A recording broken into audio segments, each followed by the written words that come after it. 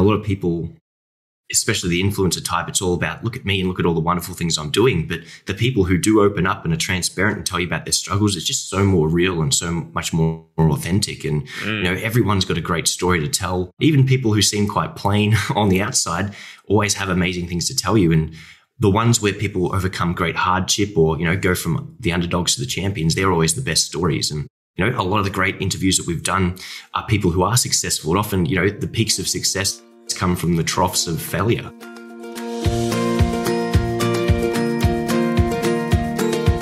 Hi listeners, it's Tim here, and today's episode is with the wonderful Michael Gumley, our head of guitar, and we're talking all about the Top Music Guitar Podcast. It's a short episode. We're going to have a little bit of a sneak peek into some of the guests and topics that Michael has been discussing, and I hope you've been able to tune into those and or share them with other teachers who who are interested in guitar teaching.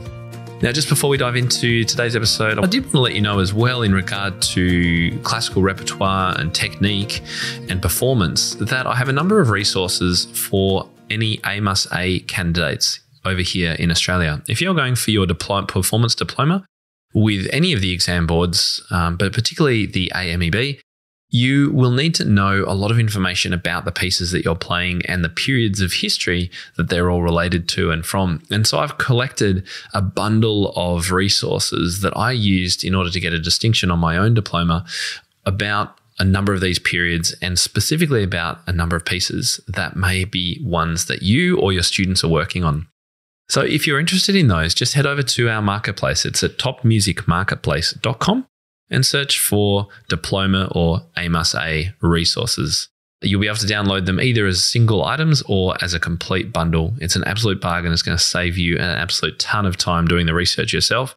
And I include in that bundle example questions that the examiners may ask you on a number of pieces and about a number of eras of musical history. So go and check that out, topmusicmarketplace.com, or you can search for me over there as a seller. All right, let's get on with the show.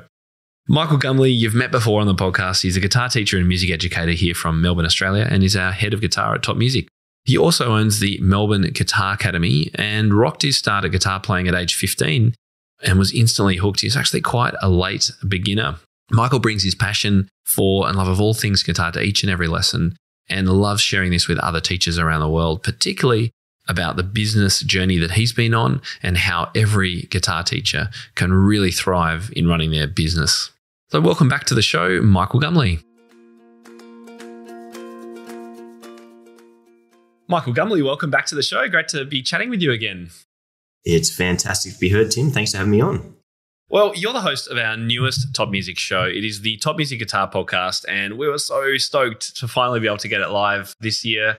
And so I thought, why don't we have a quick chat about it and let people know, because there's going to be lots of people listening who maybe teach some guitar on the side. And if they don't, they maybe know someone who does. And so we want to really spread the word about these incredible interviews that you've been conducting. So firstly, tell us, what's the show all about and who's it for?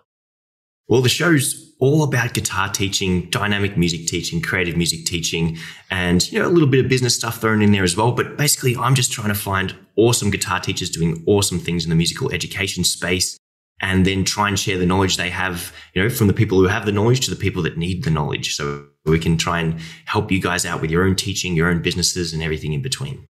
And for those of you who haven't met Michael before, Michael's our head of guitar at Top Music and an incredibly talented and skilled guitar teacher. He also owns a huge guitar studio here, school in Melbourne, and has a great experience both in that creative pedagogy side of things, but also running very, very successful businesses. And so they're the two kind of key areas that teachers are going to learn all about. You've already interviewed a number of fabulous guests. So tell us about what are some of the favorites, bits that you can remember, or the people that you've interviewed so far? Yeah, there's just so many wonderful things, and I'm having the absolute time of my life interviewing people at the moment. Like, I'm so jealous you're already 280 or so episodes in there, Tim, because it's just absolutely fantastic. And you learn so much more about people and what they do just by asking the right questions. So, episode 1 with Daryl Powers, he's a great friend of mine who's really big on, learning psychology and optimizing the learning process and things like that. And he's just a wealth of knowledge in terms of, deep practice and how to not just do it for yourself, because a lot of people, seek high performance practice, but he's someone I know who's done it with his students and made that, part of the day to day, to the point where, people don't even realize they're doing it. He's just subconsciously put it into his process. And that's absolutely amazing. Episode number 2, which is out with Mike Grande. Mike Grande has, often attributed to the Disney world of, guitar studios or music studios. He's absolutely fantastic. And he's someone, again, who's, been in the game for 20 years, 30 years, and he's just as excited, 10 years into it or 30 years into it as most people are in day number 1. So he's just a wealth of knowledge. And episode number 3 coming up, we've got Lauren Bateman, someone else who's, making waves in the online teaching community, doing really, really well on a YouTube channel. So part of what I'm trying to do, there's just so many options. Do you have a brick and mortar business? Do you go online, and everything in between? So I'm just trying to find experts who are winning in every field that they go into.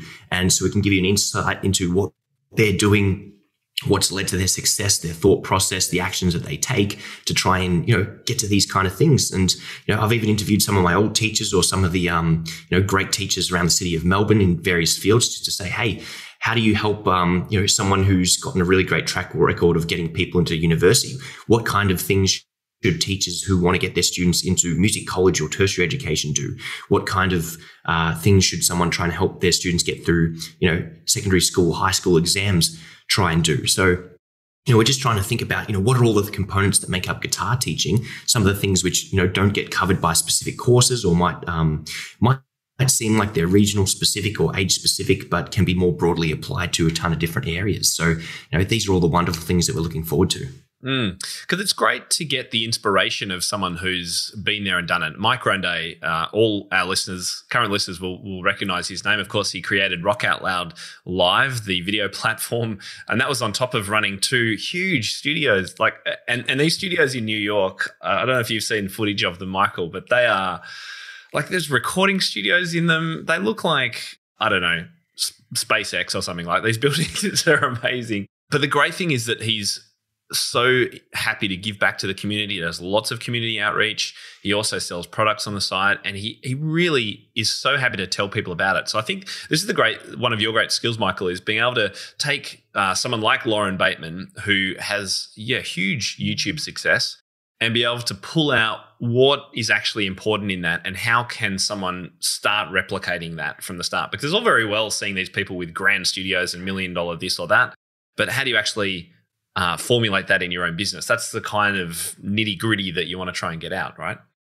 100%. It's, extracting a process that they followed. And even before that, what was the inspiration? What was, the motivating factor? What got them to actually, go through and put it together? What processes did they come up with? What hurdles did they face? And, we're all on a journey, and we're all going to some destination. Some of us are lacking foresight into what that destination is. Some of us are lacking a process to get there. Some of us have gotten closer, even attained it, and, are looking for the next thing. So reaching up to some of these guys doing really wonderful things can just show you what's possible, and also show you that, hey, if they can do it, so can you. And by getting an insight into their thought process and how they went about it, you don't necessarily have to go in the same direction, or go for the same outcome, but it can at least give you a trajectory to follow and, save you lots of time and frustration and anger in the process. And, having someone like Lauren who is so open to talking and so helpful just to say, hey, yeah, this is what I wanted to do and this is how I went about it, that can save you years of time. And, obviously it's not going to be as helpful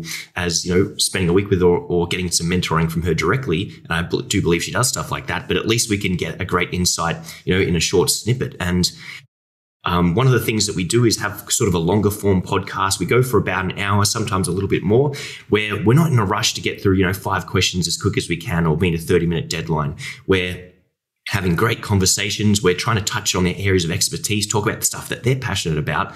And then that's obviously going to uncover some really valuable gold and some great information. I'm just going to keep on tapping into that and go as deep as we need to until the conversation's run its course. And then we dive into the next awesome topic that they're ready to talk about. So pretty much most of the people that I interview, they are very successful.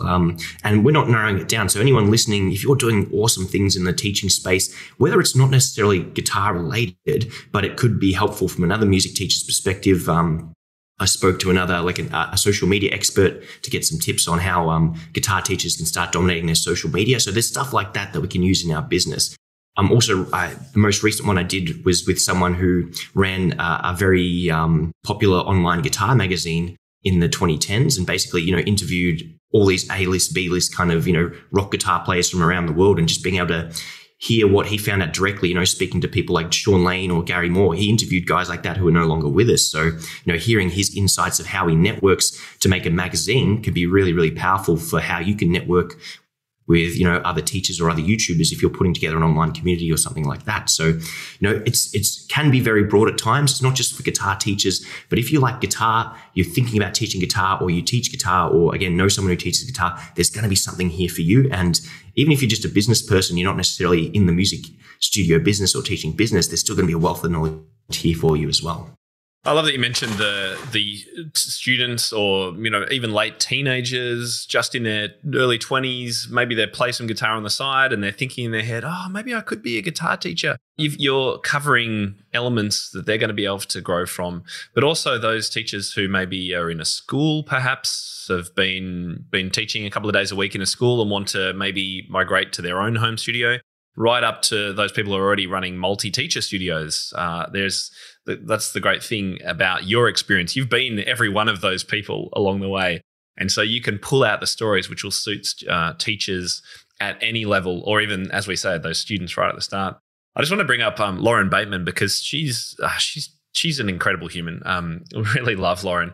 And one of the reasons I really respect her is that she doesn't only tell the good stuff. She's really happy to share her struggles and get quite deep and open about the challenges she's faced. And she does that quite regularly on Facebook, on her posts. I'm not sure if you've seen those, Michael.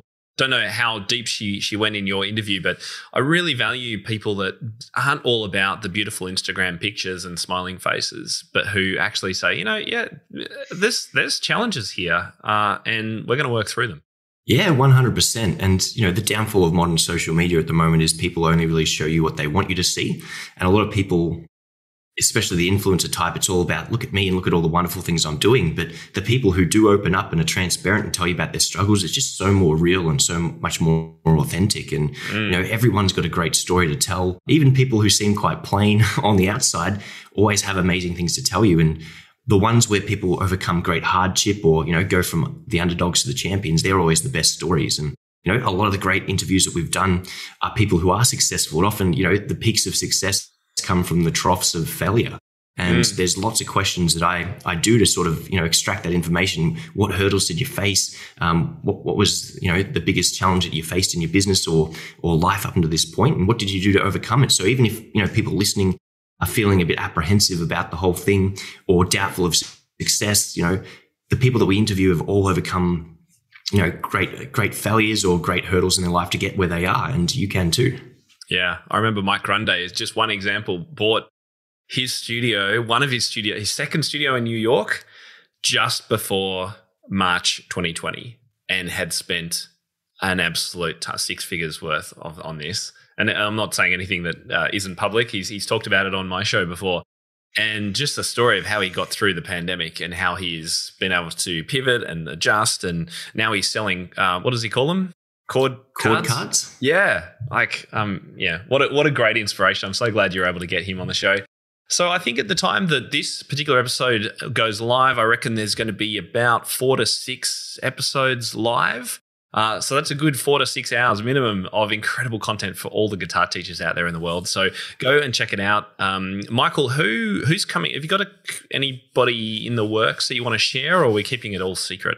Oh, definitely don't want to keep it all secret. In fact, we want to get people as excited as possible as we can about this show. We even want to take, recommendations from your listeners who may, be guitar players and want to come across, or again, anyone who's been really helpful on the Topcast up until this point to jump across to the Top Music Guitar Podcast as well. But yeah, who have I got coming out? I guess the third episode is going live later this week.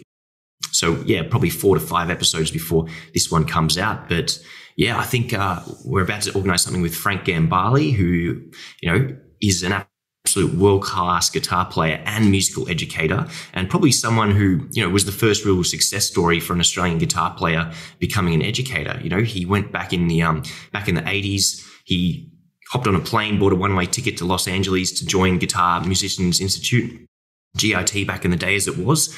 And, he did 1 year there, and in the second year they made him the teacher because he was that damn good at guitar. And he's just had a huge output of books, DVDs, educational resources over the last 30 years. So not only is he a great Australian guitarist, and probably it's a great disservice that not so many people, he never makes the list here because he's been a very academic kind of person in the jazz field, so he doesn't get the recognition he deserves. But very keen to be having him coming on in the future. I'm just trying to tee up as many awesome things as we can.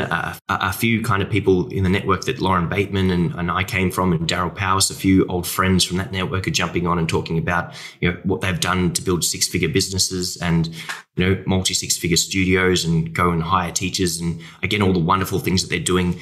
And I think there's a certain thing that happens with music teachers is, at least from my perspective, if you build a business to a certain point, money might be one of the first objectives, but once you have the money there and once you have the student base, that's when you can really focus on getting creative and doing really, really wonderful things. So the fact that we get to not make a value judgment on people, but say people with these larger studios who have the resources behind them to get really creative or to do wonderful things or have huge showcases, or simply the fact if they've got 10 locations, they've got a huge pool of students to draw from, they can start doing these really, really exciting things that most people can't when they're just starting out. So that's the awesome stuff that we're really looking forward to sharing with you. All right. Well, where do people go to find you, Michael?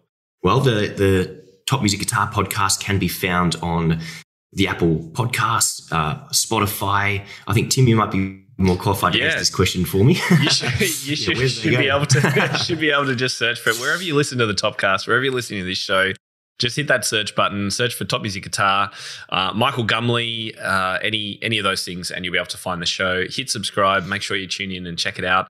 And if you've got any questions as well, you can head over to our main website, topmusic.co, and flick the switch over to guitar, and you'll be able to find all the show notes, links and details to Michael's new show. It's so exciting, Michael. I'm really glad we've been able to kick things off with some really amazing guests. So really encourage all our teachers. And even if you are mainly a piano teacher, you will still learn so much from listening to a different host interviewing different people also about music teaching. So I really do commend it to everyone who's listening to this show. Michael, thanks for joining us today. And people, go and have a listen over on the Top Music Guitar Podcast. Thanks, Michael. If you want to be on the podcast, if you know someone who should be on the podcast, or you got recommendations for interviews, just shoot me an email, michael@topmusic.co, or hit me up on social media and say, hey, these are the wonderful things I'm doing, share it with the world. Or, hey, this person, I'd always love to get in their brain and pick it apart and understand deeper what they're doing. And we'd love to get them on. And we even like to share back with the community. One of the awesome things about Top Music is that it is a community. And even if you just start out, you've probably got an interesting story to tell and something awesome to share. So, we've got a spot for you on the podcast. We've got quite a number of guests lined up, but we're always looking for more. So if you feel like you've got something to contribute, even if, it doesn't necessarily have to be an hour-long conversation, even if it's just a 15-minute chat about all the awesome things that you're doing and a great idea you've got, we'd love to help you get that out to the world and, help us with our goal of making music teaching better and giving all of our students worldwide a better musical education. So, Tim, thanks again for having me on. We'll look forward to releasing this episode and many other great episodes of the Guitar Podcast, and we'll go from there. Too many tops and guitars and whatever else. I will also say the same for my podcast too. And I think the other thing that teachers can do, even if you don't know if you've got a particular story to tell, I'm sure you do, by the way, and Michael would be the person to bring it out. Even if you don't think so, you can definitely contact Michael, and his email is michael@topmusic.co, in case I think the audio cut out slightly then. Because I know one thing that you are incredibly skilled at, Michael, is coaching, and you're really happy to help people. And so maybe even if you're interested in speaking to Michael and having it recorded and shared, a little bit of a coaching call or something like that, that would be great to share too. We love hearing from our members. We've got a number of Top Music Guitar members as well. If you'd like to be under a bit of a spotlight or in the hot seat for a little bit of coaching, that's a great thing to share too. And I know Michael's incredibly skilled at doing that. So we'll wrap it up there. Thanks again, Michael, and look forward to listening to you soon. Thanks again, Tim. Well, even if you don't teach guitar, I do hope you enjoyed today's episodes, and please do share this episode with others who you may know who are interested in guitar teaching. Maybe they're still teenagers but have been playing for a few years and perhaps interested in this as a career or want to learn some of the steps to taking on their first student. Whoever it is, please do share this episode with them, or in fact, ask them to just search up the Top Music Guitar Podcast over on any of the podcast players, iTunes, Apple, or Spotify. Next week on the podcast, I'm going to be sharing with you my actual presentation from Nicola Canton's Teacher Turbo Boost event. This was held back in April, and in this presentation, I share how playing with others really cemented the fun and enjoyment that I needed to play for life, and how community and co-working really is crucial for students in building a lifelong passion for music. I know that's a topic close to all your hearts, and I hope you agree with the kinds of things I will be saying. That's next week. It's about a 20-minute presentation, and if you weren't able to make the Teacher Turbo Boost, make sure you tune in next week for that. I'm Tim Topham, and you've been listening to the Topcast. I'll speak to you next week. For more information about this episode and to find out how to enhance your own teaching, visit topmusic.co. You'll find everything you need for your studio, from lesson plans to cheat sheets, quick win teaching ideas, and guides on how to build your teaching business. Plus, you'll be connected to a global community of the world's top music teachers. And when you're ready, join hundreds of other teachers around the world by becoming a Top Music Pro member and get access to all our bonus content and flagship courses. And don't forget to follow topmusic.co on social media and subscribe to this podcast wherever you listen to it. That's all for today. We'll see you in the studio.